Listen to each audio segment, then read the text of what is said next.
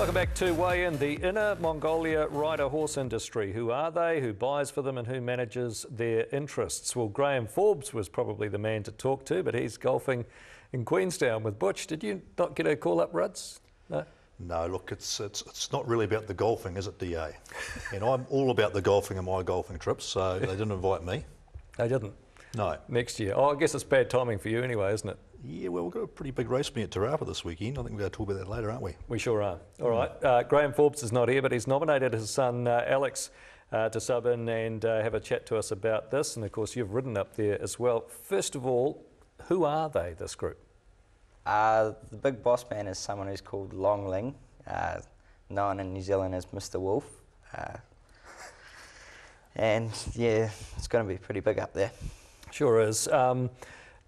I guess the first question is how did your dad get involved? Because he's obviously the one who's ended up bringing you up there as well.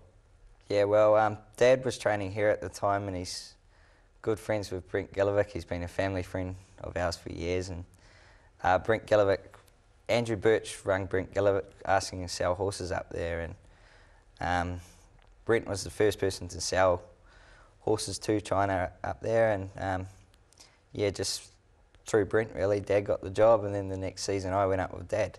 So it was kind of a New Zealand thoroughbred marketing initiative, I guess you could say. Yeah, yeah. Okay, how many, just out of curiosity, how many have gone up there so far? Well, there's been about 460, I think. 460? Yeah. Wow. So your dad's in charge of buying for export plus managing the racing interests here, is that right? Yeah, and he's got help with a fellow that's come over. He was our translator in China, and he's the manager over here, Simon Poon. Yeah. And I understand this is like a government-funded group that's responsible for this? Yeah, it is. The government pays for most, and yeah, but the boss man runs it all. So these horses that they're purchasing, like they've purchased 6 horses from the Ready to Run sales, and 3 went to stay in New Zealand to contest the Derby, which is obviously Mongolian Khan's one of them.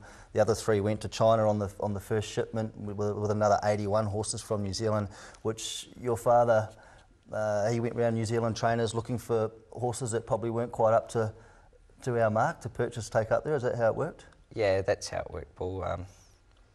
All the nice ones, the ones they basically spend over 100k for, stay here really. Yeah, right. But they'll go up to China after the 3-year-old campaign or not?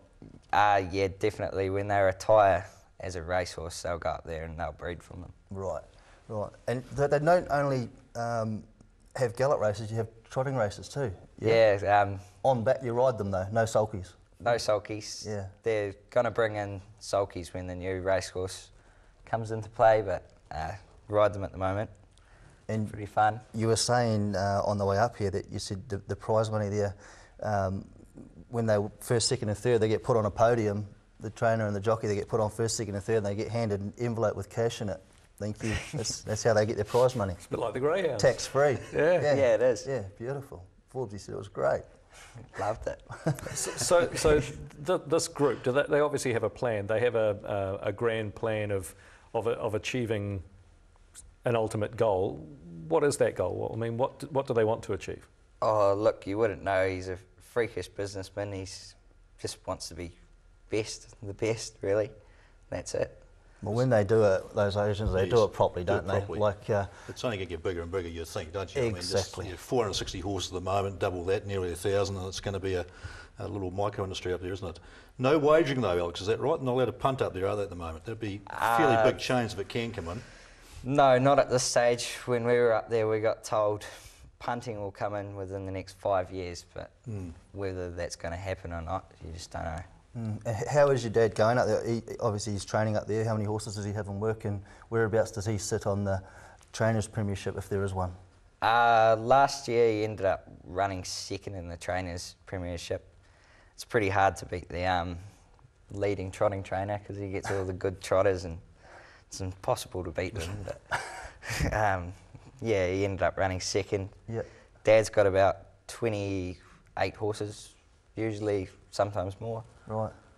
What about the weight scale up there for a jockey? Like, are they similar to our weights, or you just, obviously not if you're riding up there?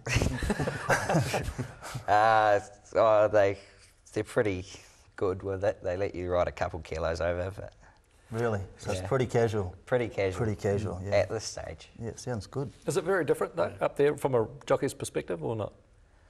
Oh, no, not really. No.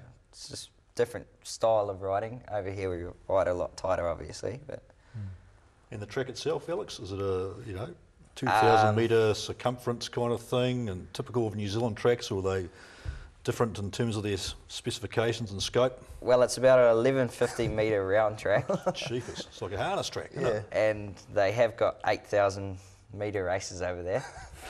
You get dizzy. Yeah. You'd lose count. Yeah. Do they have a bell that you know when the last round is? No, you just got to count. Oh, you'd have no idea. So some of them just jump to the front and just go. Really? They just fly humding along. And the class of jockey is pretty average? Oh, there's a couple good riders over there. Is there? Yeah. You were one of them, obviously. No, I was average, Paul. Were you? Same as New Zealand, same as when you were riding here. So where did you finish anywhere in the premiership? Did you win a premiership up there? Or? I ended up running second. Right. Did you win a big race? I won about 3 on the same horse. It was a line horse, big chestnut fella. Right. Sprint race. Yeah, he's pretty good. Are you going to go back up there? Probably one day. One day, but not in the immediate future. No. It's not really my sort of lifestyle. It's very boring. Can't talk to anyone. Gee, it sounds like living at Cambridge, DA.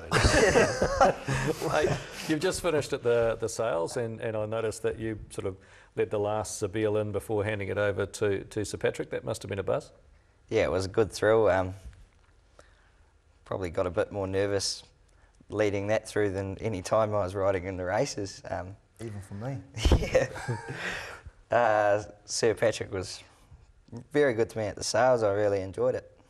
Excellent. All right. Well, thanks very much for coming in, and we'll be watching obviously Mongolian Khan with a lot of interest, and we wish your father well down at Queenstown and future endeavours in China. Thanks for coming All in. right. Thank you. Alex Forbes with us here on Weigh In. We're back with more right after this. Up next on Weigh In, the panel dissect the rest of the card from Te Rapa and highlight some impressive midweek winners.